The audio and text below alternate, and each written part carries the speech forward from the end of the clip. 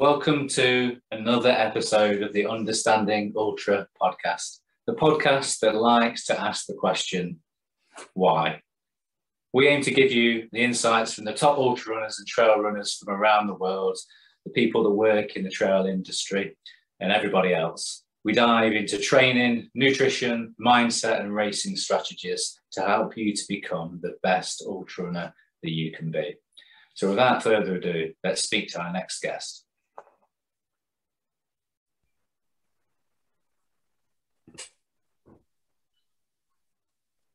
Okay, we're live. Okay, so Mike Mcknight, welcome to Understanding Ultra. Appreciate you spending some time with us. I say this evening, it's this evening here, but it's your morning over there. How are things with you? Great. Just got done with my run and my working out and stuff, and just getting ready to start the day. Yeah, I noticed I was looking at Instagram earlier and I saw that you'd 7 miles you've been this morning. Mm-hmm. Working on your heart rate. Yep, slowing it down a little bit. Yeah, I noticed that you like it was sort of up there, and then there was quite a rapid descent. Did you stop, or have you learned to be able to just drop your heart rate quickly? What you're probably seeing is where I turned around and started running downhill. Oh, right, yeah. So yeah, I just lowered quite a bit for the downhill section. Bit easier, yeah. It's nice the downhills. Make the most of the downhill where you got them. Yeah, brilliant. Okay, so for people that most people that will be listening to this podcast or watching this video on YouTube will know who you are, and that's why you're watching this video. I think it's safe to say that you've made a name for yourself in the ultra world as far as the really, really long ultras are concerned. So you've got like the Moab 240, the Tahoe 200, the Bigfoot 200. Most people think that us ultra runners are crazy anyways. What attracts you to these like ridiculously long ultras? I just like all the different elements that you have to prepare yourself for these longer ones. I mean, honestly, I'm not that fast.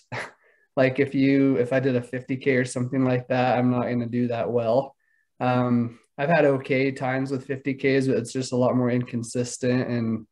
And but I like all the different things that you have to prepare yourself for the 200s, the consistency, you have to do a lot of strength training and preparation for it to make sure that you like last and you don't injure yourself for how long you're going to be out there. And I like the sleep deprivation and trying to figure out how to sleep just enough to not go crazy, but not too much that you're going to jeopardize your overall time. So it's just a fun strategic distance that I really enjoy participating in.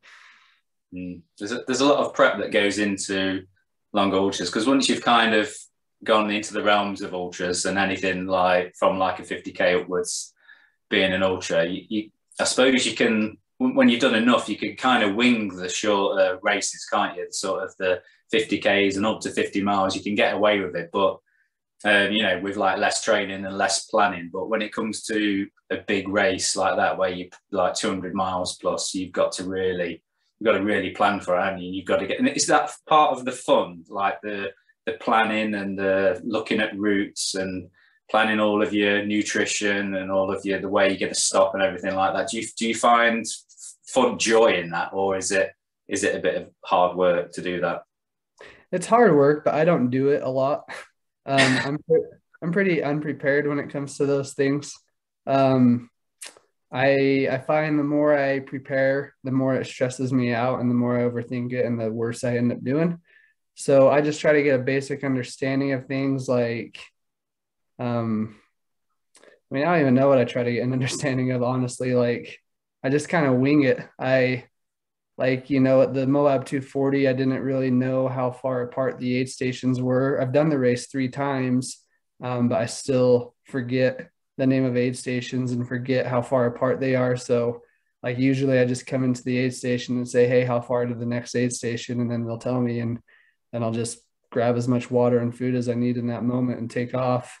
where uh, like 3 or 4 years ago when I did my first 200, I like overplanned it a lot. And it took a lot of time and it stressed me out. And like, I just found that I never, like nothing really went according to plan. Like for drop bags, for example, like I'd planned where I would need a certain thing at a drop bag, and I'd get to that aid station either way early or way late, and it just didn't help me. So I just don't really plan anymore and just kind of show up and do it and figure it out as I go along the right way. You think that's like part of your success is probably not sweating the details and just going with the feel of the race then, do you think? I think so, because I've noticed a noticeable improvement in my times and stuff ever since I've started doing that. Because I used to be like an over planner and my times and stuff were a lot more inconsistent. So I think that's part of the reason that it's helped out quite a bit. Yeah. I think Yeah, I mean, like stress affects you. Like, I learned that. So it was in 2019. I was me and my wife were moving from Utah to Colorado for work, and just like that whole year was just super stressful because I was trying to decide. It was for a job that I had. We got bought and relocated, and so there's like a 3 month period where I was trying to decide if I wanted to keep the job or if I wanted to stay in Utah because this is where I grew up. So just like the stress of trying to figure that out. And then once we did decide to move, the stress of trying to sell our current house, and then trying to buy a house that we hadn't even really even seen. Like we just had to rely on what our realtor was telling us. Like, I remember I did Western States, and then like the night before Western States, we put an offer on a house. And so just like waking up the next morning on race day, I was just stressed out trying to figure out, because when you put an offer in on a house, especially in Denver, you have a lot of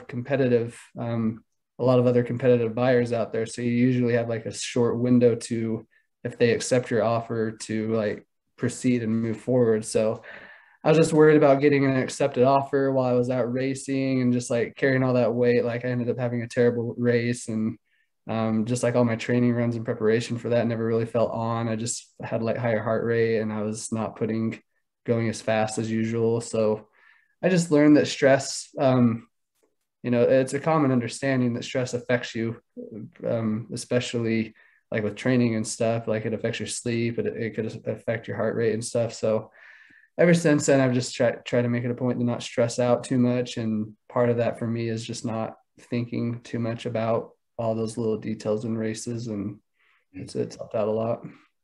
Yeah, that's good advice. And I'm currently, this is a question I've got for you for my own personal justification. This week, I'm racing this weekend. I've got a 2-day stage race, and I'm horrific at tapering. What are you like at tapering? Because I spend like 2 weeks stressing, and I know every single time I do it, I know that I'll expect to feel like I'm getting ill. I'll expect to feel like there's something wrong with my legs and feel like I'm getting flu or getting a cold or getting COVID, which is the latest thing to stress about. How do you just not stress anymore about races and in the taper period, or you just how do you feel? Do you still get nervous? Do you still worry about things? No, not really. Like I've just accepted that the taper is like, I think it's common for all of us when we start tapering, we start noticing like issues, and like our thigh might hurt all of a sudden, or we might get some random pain in our foot. Typically like our heart rate goes up more. Like every time it's just like, you're doing a shortened, easier run, but your heart rate is still high. And in your head, you're just like, well, that shouldn't be like, it shouldn't be that way. Like I should be feeling fresh. I should be having a lower heart rate. It's easy to stress about all that, but that's just what's happening with your body. Like everybody goes through it. So there's no point in stressing about it. Like most of the time, at least in my experience, like even if the taper feels off, like come race day, like everything just resolves and you're able to go after it. So, half the things we stress about are things that are out of our control. So, tapering is good for us. It's going to help us feel fresh on race day. And just because some stuff happens, doesn't mean that you're not going to be able to resolve it come race day. So there's no point in stressing about it. Yeah, good advice. So for everybody watching, be like Mike and don't stress. Be chill. Be chill. It's hard, but I mean, I'm not perfect at it, but I've gotten a lot better at it, and I've noticed a lot of Practice. Yeah. Yeah, a lot of practice at it. Yeah. One of the reasons why I wanted to get you on, obviously, I want to get you on like as soon as I could after your recent victory. But I think what is it that attracts you to that race in particular? It was a Moab, wasn't it? The Moab 240, and that's the bigger one of the three out of the sort of the Grand Slam. What is it that you love so much about that race?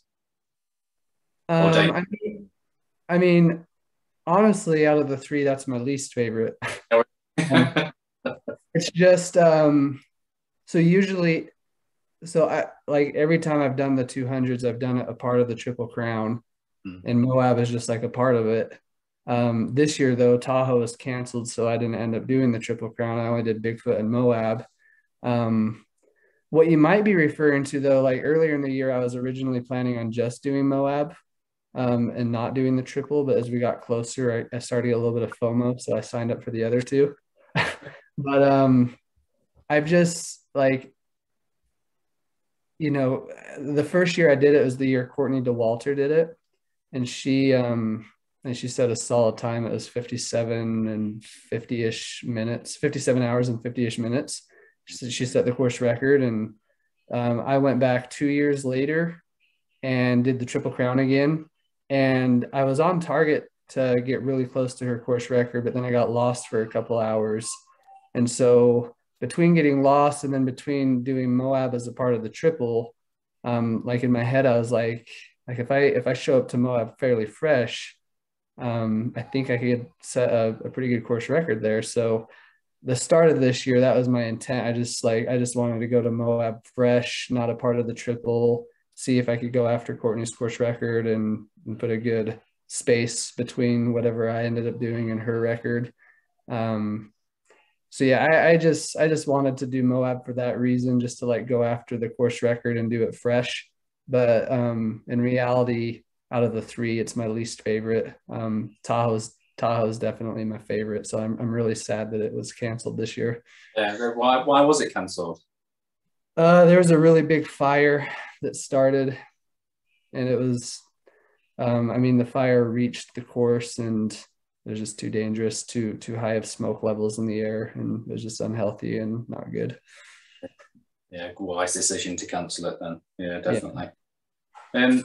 So when I first heard of you, because I've been a long time follower of Jeff Brown in Go Bronco Billy, and I heard of you. He sort of posted about you and was saying how you were doing the 100-miler on zero carbs, and with myself having a keen interest in that. I've been low carb not off and on low carb since probably about, this would be my 4th year, something like that, of low carb, and made a massive difference for me. And because of that, I got into the whole world of all of the ultra runners that are all low carb. So as soon as Jeff mentions you, my ear sort of pricks up straight away. And to hear that you've done 100-miler on zero carbs is just amazing. What made you decide to do that? Was that just purely to test yourself and your own abilities and see how far you can push it, or was there some other reason? Yeah. So the goal is to do 100 miles without consuming any calories. So not just carbs, but also calories. And the reason being is when I started the low carb approach, I don't know if you've done any research or read any of the research that Dr. Jeff Volek has put out, or if you've heard of that name. Yeah. So I remember that a few times in some of the videos I watched on YouTube about him, he mentioned how like even the thinnest person in the world has enough fat storage to, if they were put in a position where they needed to rely on their fat storage and not eat any food, that they have enough fat to last for like a few days. and he was like trying to show that like how big our fat storage is. And I'm sure he gets asked all the time, like, well, I'm so skinny, so I can't have that much fat to burn. So he's just trying to point out that everybody has enough fat to burn for quite a while. So every time I heard that, I was always wondering in my head, like, because obviously when he would talk about that, he was referring to somebody that was in a pretty like a sedated state, wasn't doing a lot of activity. So I was wondering how that would correlate to somebody that was like actually working out. Like if we had enough fat storage to last us for a few days, if we weren't doing anything, how long could our fat storage last us in like a physically active state, like if we were running? Because I had done a lot of fasted running before this 100 miler. Like the furthest I had done was a 32 miler without any calories, like just a training run. And like the reason I would do that is just because I felt better. Like I found that I just don't do good at digesting food when I'm running. So I would just like start pushing that threshold and see like how much of my training I could do without eating food. And so like I was just wondering how far like I could actually go without eating calories. And with COVID happening and races canceling and like no focus in 2020, I decided just to make my own 100-mile route and see if I could do 100 miles without eating any calories. And since it was so unknown to me, as far as I know, and as far as I know to this day, aside from when I did it, there's no data out there of anybody else that's done it. And so at the time, like I didn't have anything to look at. Like I didn't know how dangerous it was. I didn't know what was going to happen. So I just planned like a route here in the area that I live that I would be like no further away from a hospital than like 30 minutes. I had somebody pacing me every step of the way. My wife came a few times in the car to check on me. Like I did it as best as I could to make it safe since I had no idea what would happen. And I mean, it ended up, everybody that's asked me about this, like I always just say it ended up turning out pretty uneventful, like in a good way. No issues, no bonks. And I know that's like a funny word over where you're at as well. And then it gets that word is used a lot with cycling in Europe. So using the word, it's fine. But yeah, obviously it does have other meanings over here. Yeah, but we know what you mean. Yeah. So like I had no issues, and I didn't have any food cravings. I didn't like lose a lot of energy. The only thing that I did notice though is roughly around mile like between 60 and 70, which in a 100-mile race is when I typically like try to like pick it up and finish strong. I just noticed that I couldn't pick it up. That like, I was just kind of stuck in this gear.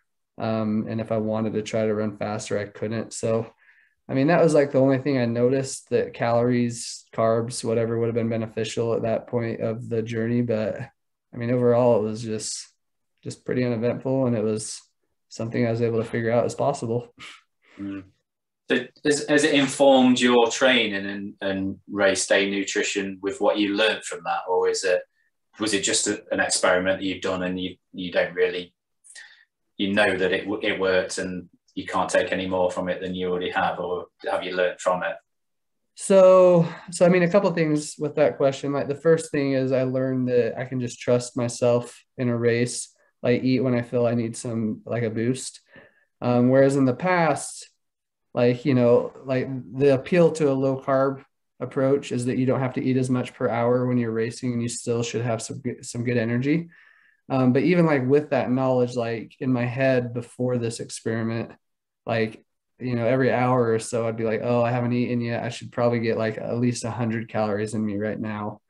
Whereas now I'm just like, you know, I don't do that. Like I just truly like eat when I feel I could use a boost, versus like forcing it just because somebody told me that I should try to eat every hour.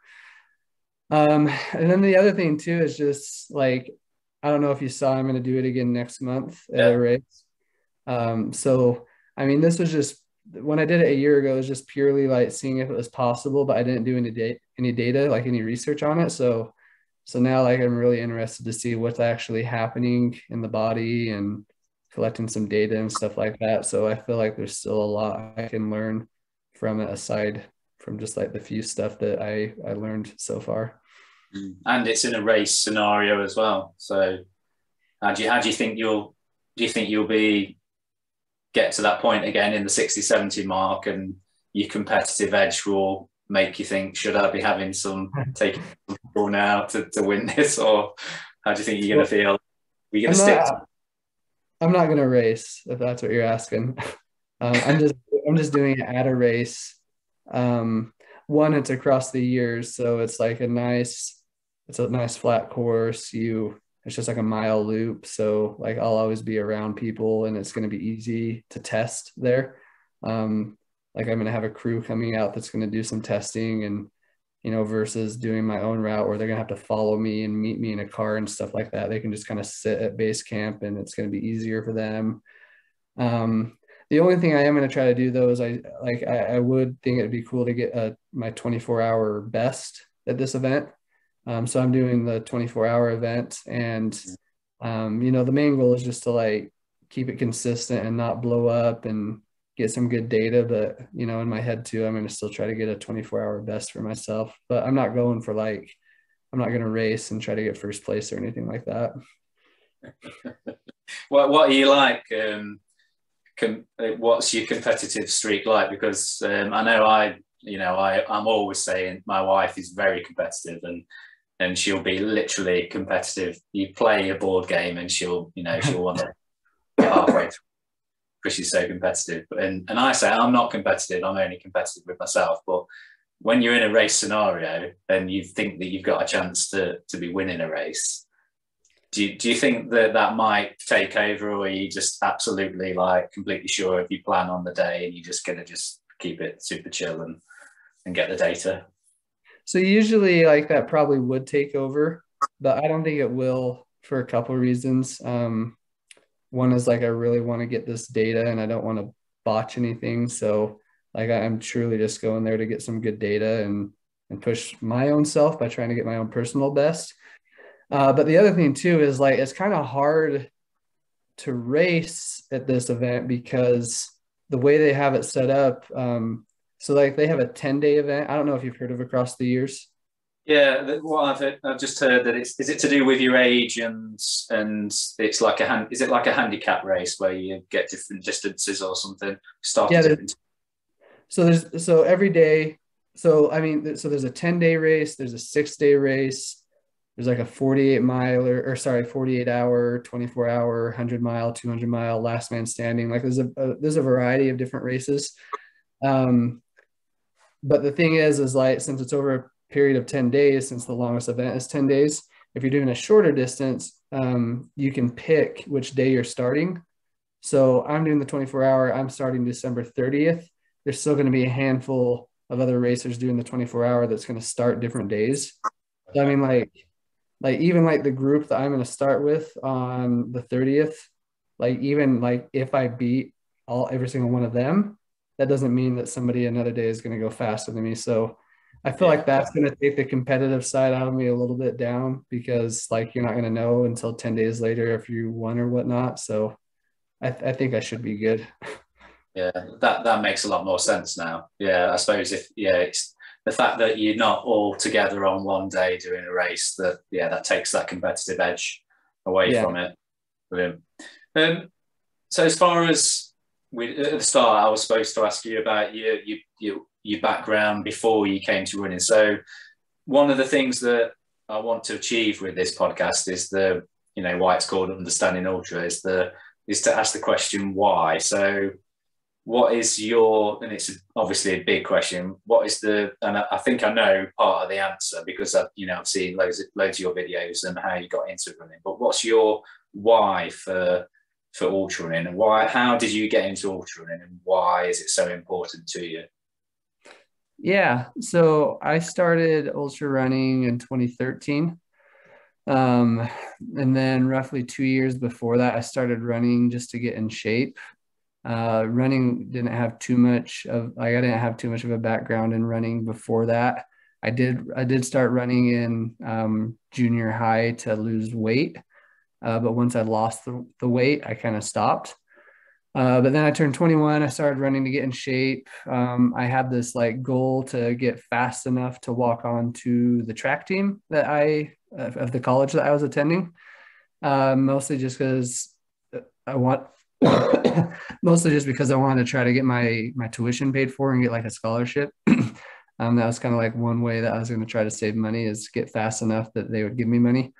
Um, so I started training pretty consistently, and then shortly after that, I was in a skiing accident. Most people have heard this story. I broke my back at a ski resort.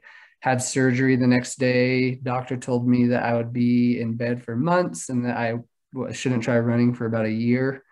So because of that prognosis, I incompleted my college classes for a full year, meaning that I like just kind of deferred them for a year and I'd pick up a year later.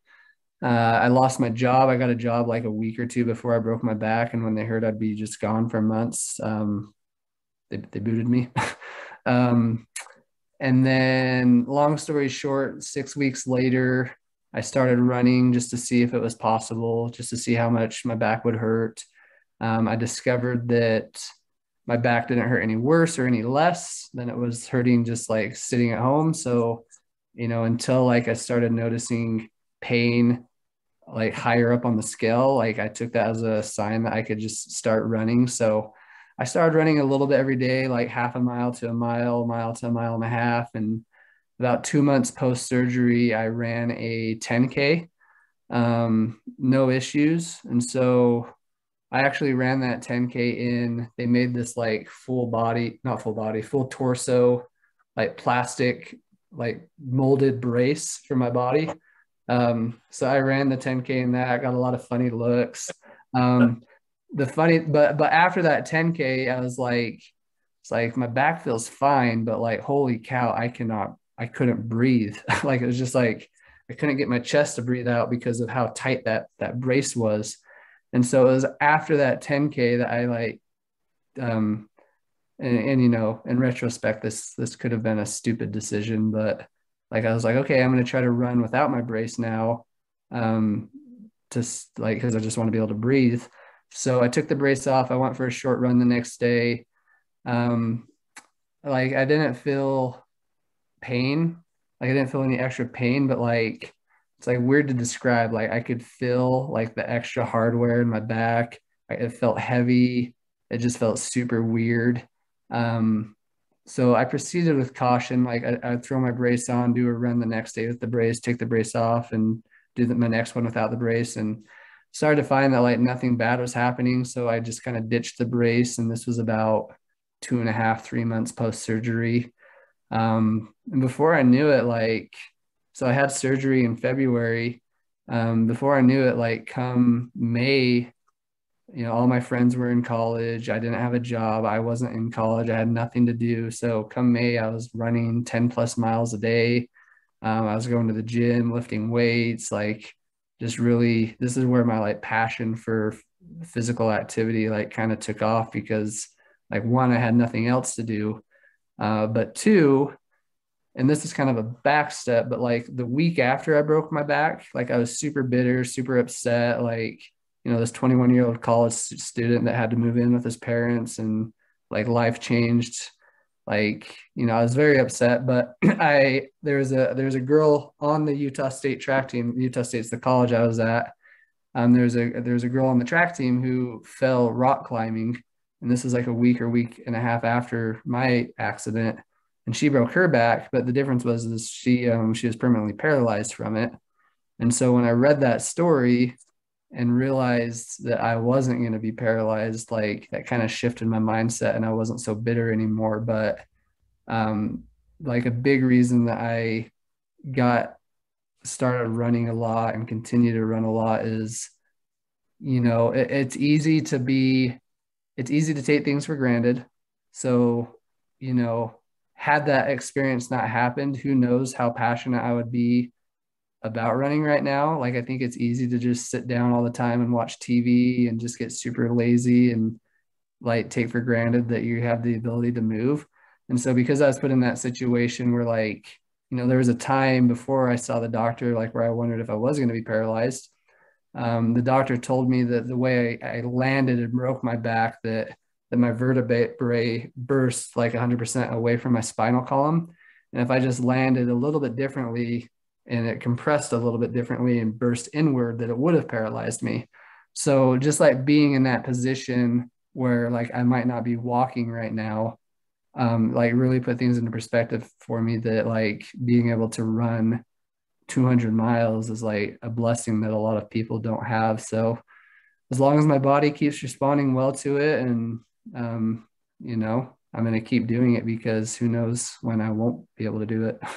Yeah, it's a great story, and I can't believe that you 6 weeks after having spinal surgery, you were out running. What do you think? Did your doctors know about this? Did you sort of hide it from them? No, I like all my checkups and stuff. He just kept making the comment about like how amazed he was at how fast it was recovering, and I never told him that I was running. I went to all my appointments with my back brace on. I never told him that I was taking it off as soon as I walked out. Um, You have like a the, singlet on underneath your brace, so they like give it. yeah, yeah. The cool thing though is this is roughly 3 or 4 years ago. And I don't know if so I received like a letter in the mail from a chiropractor. And it was basically like this new guy in town that was starting a practice, and he invited us to come to a dinner where he was going to pay for dinner and kind of do his spiel. And it's really funny because me and my wife went to it. This is like shortly after we were married. So we're like, yeah, we'll take a free meal. So we showed up, and it was like me and her, in our 20s. And then it was full of a room of people in their like 60s to 80s. So I think that this guy, like, I don't know how he got my name and why he sent it to me. Like, I don't know if there's like a record out there of like back surgeries and stuff like that he got access to, but it was a bunch of like people in their, great, yeah, 60s to 80s, and then us.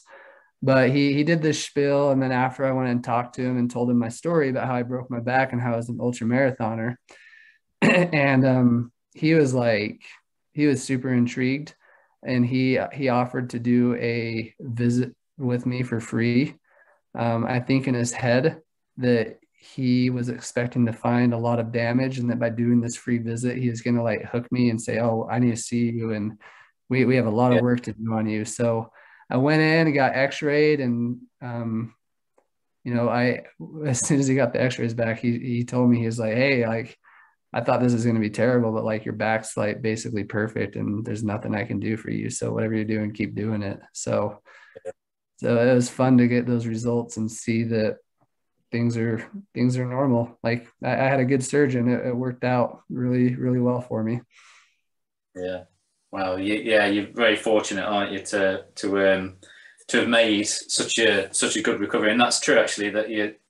I think to think about it being taken away from you, something being taken off you, and then you realizing that that could have been you, that it could have been you that was paralyzed. It's quite a sobering thought, especially when you think of all the joy that you get from running. Which, I mean, that's why we do it. We wouldn't do it if we didn't enjoy it. There's no point in Yeah. doing it if you don't. And so that's always been my fear, as I'm sure is probably still your fear, of not being able to run. And how does that kind of give you mental stability? Because I got into running many years ago, to kind of just improve my mental health, and it kind of escalated from there, and just then my addictive personality then started moving my way up in the distances and doing further and further races.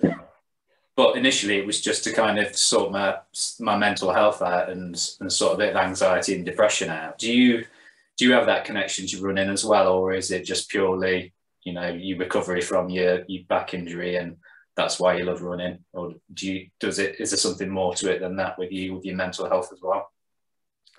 I mean, I noticed like I've had maybe 2 to 3 like injuries in my like career where it put me out for a few weeks. And I definitely noticed during those few weeks that like I felt more tired and lethargic, and like, wished I was out running and more irritable. But um, like, I know that there's a lot of people who do running because they suffer with depression and anxiety, and that running helps with that. So I don't feel like I'm in that situation where I would get depressed if I wouldn't be able to run again. Um, I feel like I would be able to adapt and find something else that I love to do. Yeah. But yeah, I definitely feel better when I run, and it sucks when you're injured, or it sucks when you're recovering and you're not able to do as much. But there's definitely a lot more in my life that I love doing, and I'm able to do that more and make it better for me. So Especially when you're a dad as well. Like me, I've got two daughters that are slowly turning into teenagers, making me feel old. So you've got is it just one boy, isn't it, Killian? I have a boy and a girl now. Oh, you got a girl, right? Okay, yeah. Yeah. So how has being a dad changed you as a runner? Has it changed you as a runner in any way? Um, how has being a dad changed me as a runner? I mean, a lot of what I do, I think about them. Like that video that was done on me for the Colorado Trail. Yeah, Like I love having that to let them see when they get older. Especially like Killian, because he's in it a fair amount. So it's going to be fun to show him that he was a part of it, and just kind of hopefully get him indoctrinated into this sport. And it'd be cool to have him pace me one day and stuff like that.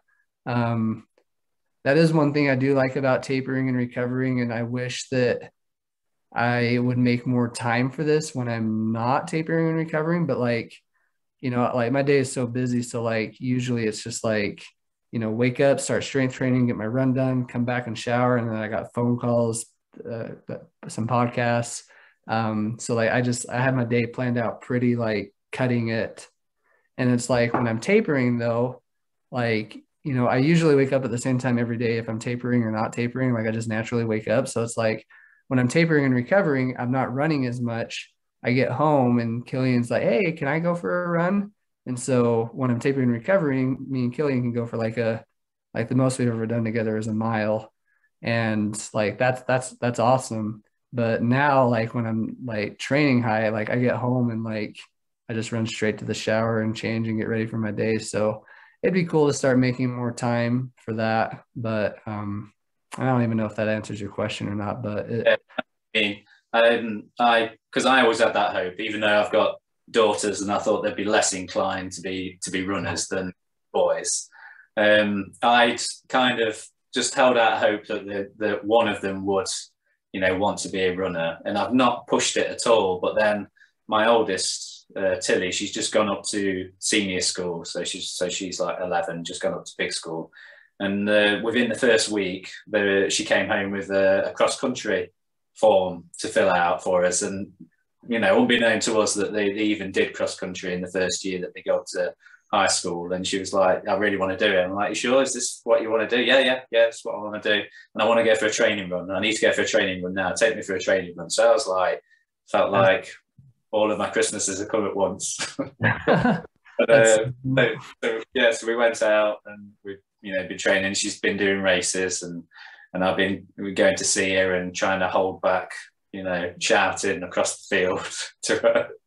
But so maybe in years to come, that's one of the joys of being a parent, isn't it? Seeing your kids grow up, and you start to see the personality traits in them that you have, and I do worry when I see some personality traits coming out in them that I've got. But on the other hand, there's some good traits in there, hopefully. Yeah. So yeah, being a dad, it never ends, does it? It's always busy, always hard work. It is. It's fun though. So your childhood then, am I right in thinking that you grew up similar to Jeff Browning in a farming background? Mm-hmm. Yeah. How did that set you up for being an ultra runner? Yeah, so I mean, so it's funny because like being a farmer is it's a lot of hard work. Like whenever I tell my story, I always talk about how like I grew up inactive, like not running, not doing any kind of sports, like lazy and stuff. But I mean, in reality, like I was out doing a lot of hard work. But like I gained weight, got heavy, like everybody that I talk to about low carb that tells me like, oh, I can't do that. There's this one food I can't give up. Like you don't understand. And it's like if only you had a glimpse into like what my diet used to be like. Like, biscuits and gravy every morning when I was a kid, ice cream every night before bed, lots of like goldfish and marshmallows and Skittles. Like, whenever I did have some fat, it was paired with a lot of carbs, which is why I gained weight because my body was storing all that excess fat and trying to burn all the carbs I was eating. So it was just kind of a bad combination. And I guess this is a tangent to your question. Sorry about that. Uh, but yeah, so the thing with farming that has helped me today, like I'm convinced that growing up on a dairy farm has helped me with these 200-mile races. One, just because like, I grew up with the mentality of like needing to put in work and working hard.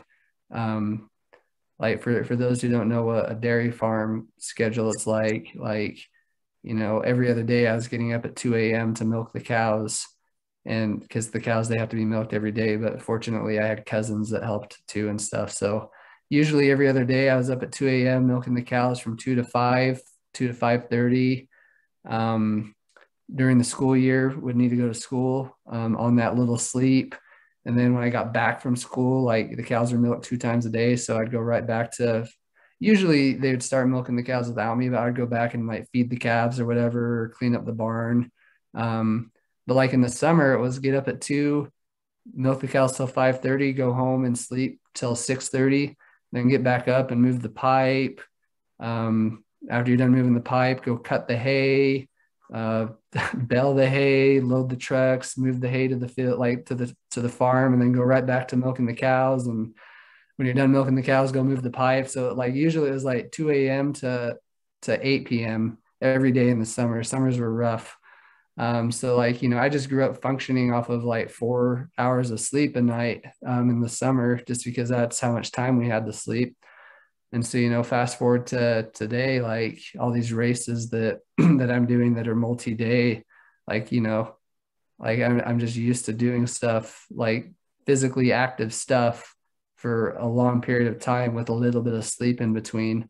Obviously, like that's heightened at a 200-mile race because I'm like only sleeping for 5 or 10 minutes versus 4 or 5 hours. But like the concept's the same, like because I had the opportunity to grow up doing a lot off of a little sleep, I feel like that's just something I'm used to still. It set you up, yeah. So it's no wonder you felt like you needed some comfort food at the end of the day. Then, Yeah. Yeah. and they were my wife comes from a farming family, and her grandparents they were dairy farmers as well. And I'd heard the stories about being up and before everybody else has got up, he's got up and milked all the cows, and he's come in and then he's had his traditional English breakfast of bacon and eggs, and that's why he's still alive now at like nearly 90 years old and fighting COVID off and all this other stuff. He's still, I'm sure that's the thing that's kept him going all these years. The fact that he worked hard and ate proper food, real food, and stayed away Yeah. from processed food. I'm sure that's the secret to his longevity. Yeah. Definitely. Yeah. I forget sometimes my dad is almost 72, and I forget that sometimes just because he's like So still acts like he's way young and moves around a lot. And like they sold the dairy cows, but they still do crops, so he's still pretty busy in the summer. yeah, it's definitely a hard, isn't it? And shout out to all the farmers out there that are keeping the world going, not just America and the UK. Okay, right. So I've got a couple of questions just from people that have asked, wanted to ask you some questions. So Gary has asked, where do your thoughts go when things get really difficult? Do you let your mind wander, or do you have a mental skills strategy that you use? So when you're in the thick of it in an ultra, how do you cope? So I mean, if things get really, really difficult, like I'll listen to music. I have tattooed on my arm just one step forward. When I was about to drop at a race in 2017, my wife wrote that on my arm. And so I looked at that quite regularly throughout that race, and then later got tattooed. So if things get super tough, like I'll have to repeat that in my head quite a bit. Look at the race as like aid station to aid station versus like looking at the grand scheme of things. Like if you're at mile 60 at the Moab 240 and you're hurting, like it's pretty daunting to realize you still have 180 miles to go.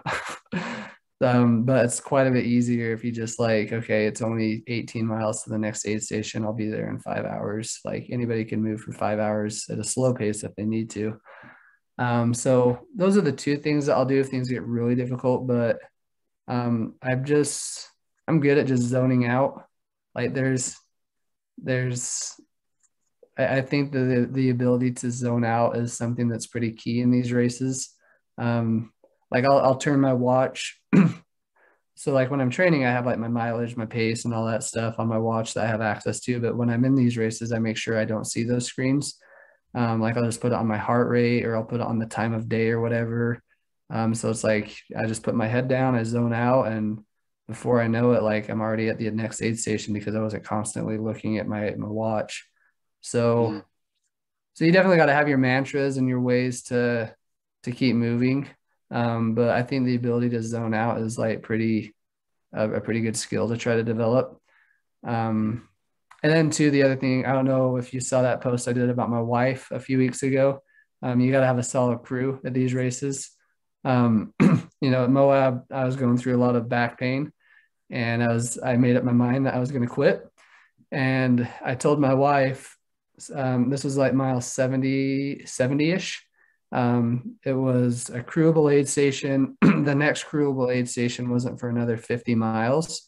So I knew I wasn't going to see Sarah for another 50 miles. And I was just hitting the nighttime of the course. So like, pain, hitting the nighttime, not being able to see my crew for another 50 miles, like it was all weighing down on me. So like I told Sarah that like my back hurts too much.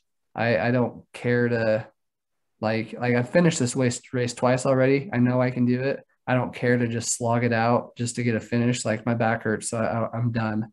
And she basically she said, no, you're fine, and like tried talking me out of it, and I wasn't having it. So she hopped in the truck and drove away and just left me there. Didn't tell me where she was going. So she made it really difficult for me to drop. I got to the next two aid stations. They weren't crewable, but there was two aid stations before I'd see her again. And like I got to all those aid stations, and they weren't crewable for a reason. Like they're hard to get to. So like I got to those aid stations and asked the aid station captain at both of them, if I was to drop right now, how hard would it be to get out of here? And like they all gave me the same answer. And this was like midnight at one aid station and 3 a.m. at the other aid station, and both of them were just like, if you drop here, we only do like one shuttle out every few hours. So you're going to be stuck here till like 1 o'clock in the afternoon or whatever. And I was like, oh, I'm not going to sit here for 12 hours. That's stupid. So I just kept going. So like I would have dropped if my wife didn't do that. So having a good crew to push you and upset you at times is very essential.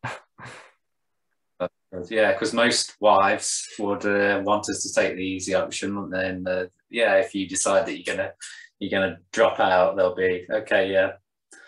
So yeah, wow, it's good to have someone on your team like that that knows you well enough to know that you would probably really regret to have dropped at that point, and knows you so well that she knows she can push you without it causing major marriage problems. Yeah, yeah, definitely.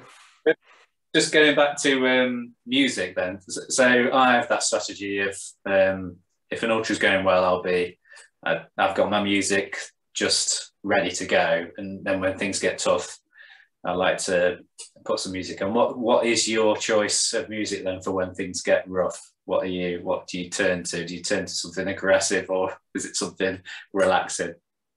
I'd say it's more aggressive. It's like classic rock era, AC/DC, Metallica, Nice. Leonard Skinner, all that good stuff. Yeah, Yeah. What about you? yeah, similar. Yeah, Metallica is up there, definitely. Yeah, I'm still like a child of the '90s, so I'm having like a bit of a I'm going back through all of my '90s music again now. I was like really into grunge like the first time round, like all of like Soundgarden and Nirvana and all the Seattle bands. They were all what I was into and I was obsessed with when I was sort of in my mid-teens, sort of 14 to 16.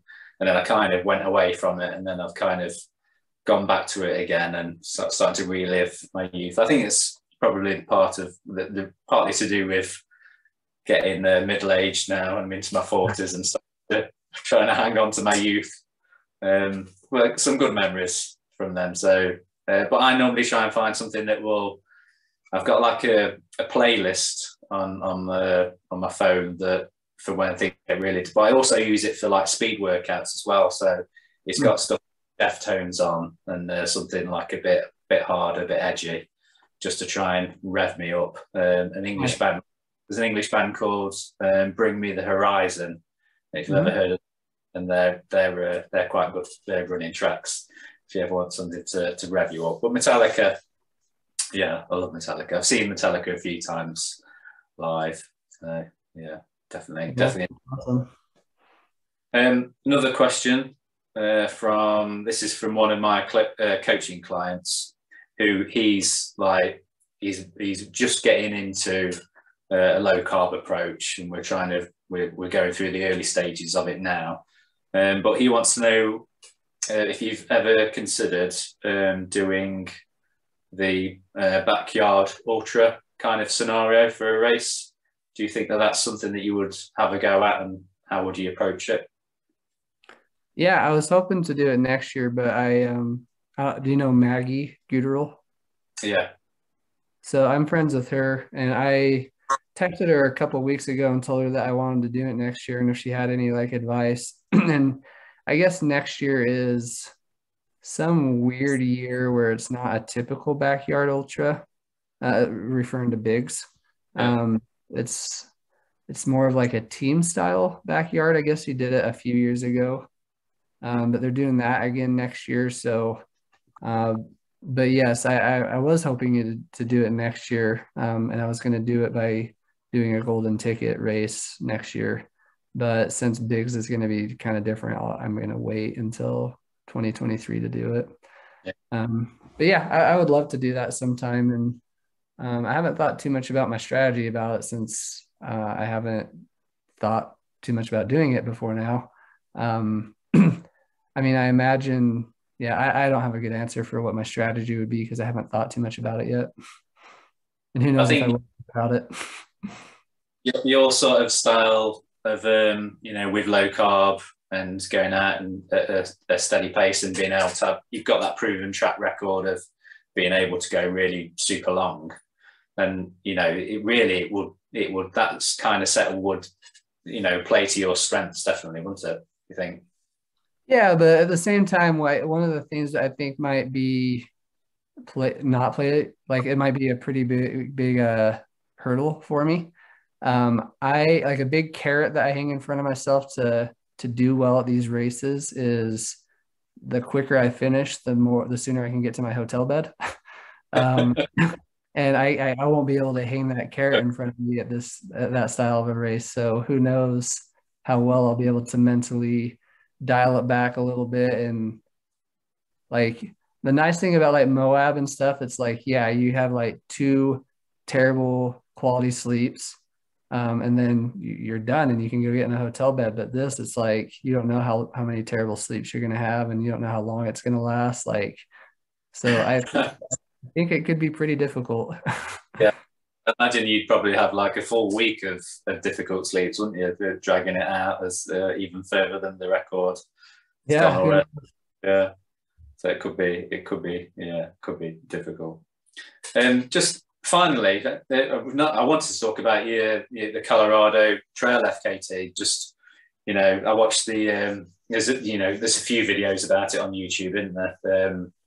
What's your takeaway from that? Are you glad that you achieved that? Have you got any more plans to not necessarily do that again, but has that experience made you want to try more FKTs, or is it just something that you did while during the pandemic and while things weren't as busy with races? It definitely made me want to do more FKTs.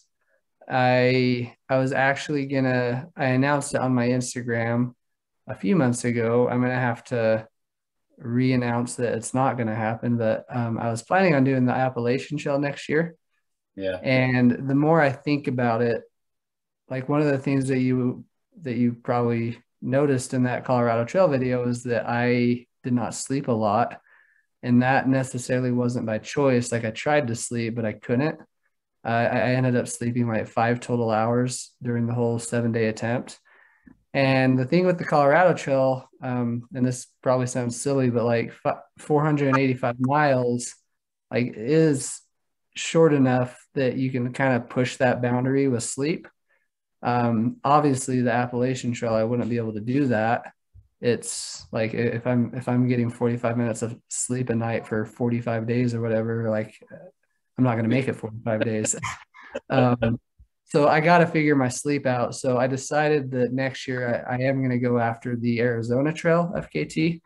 It's 800 miles and the current record is last I checked was 12 days and some odd hours. So I feel like that distance is it's across that threshold where I'm going to have to get some good quality sleep to be able to function and finish. So yeah, I'm going to do the Arizona Trail next year, practice my sleep, try to get the FKT, and then 2023 go after the Appalachian Trail. But I do love the multi-day stuff, and until more 200-mile races start popping up, the best way to do that is just to go after some long trail FKTs. It does seem like 200 is the new 100, isn't it? As far as races, and over here as well, they're starting to pop up as well. There's like a race series called the Wild Horse 200, where there's three races during the year, just across in Wales, and still in the UK, but across in Wales, and during the year there's 3 separate 200 mile races. It just seems like, but obviously you've got the original long distance race in this country anyway, which is the Spine race, which is 270, and that happens that's twice a year now. They do a summer version and a winter version. So cool. Yeah, so that's have you ever thought about coming across the pond and taking part in any races over here? Yeah, Tour de Gens is on my radar. I actually got into Tour de Gens this year, but I didn't accept just because I wasn't sure what the pandemic would be like. Because when I got accepted, it was still it wasn't in the middle of it all, but it was like we could see the light at the end of the tunnel, but I just wasn't sure how long that tunnel was going to be. So I deferred, or I didn't accept just because I'd hate to spend that much money and then the race gets canceled. So Tour de Gens is definitely on my radar, but now with the Arizona Trail FKT next year and then Appalachian Trail after that, it might be a couple of years before I try again. Yeah. My buddy Ben Light has done the Spine race. He talks a lot about it. It looks pretty brutal. Yeah, it's unusual terrain. Like 1 minute you're on rocks, the next minute you're up to your waist in peat bog and swimming around in brown water. It's a very unique bit of the country. I only live we're about an hour's drive away from the start of the Spine race, which is in Edale. And the race this weekend that I've got, actually, the first leg finishes in Edale, and then the second leg is from further up and travels back down to Edale. So, cool.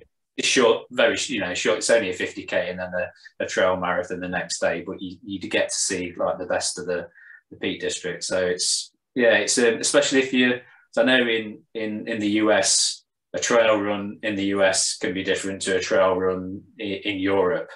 And even in America, you've got East and West Coast trails that are different, haven't you? So yeah, and then again, you've got Tour de Giants. I've heard horror stories about that.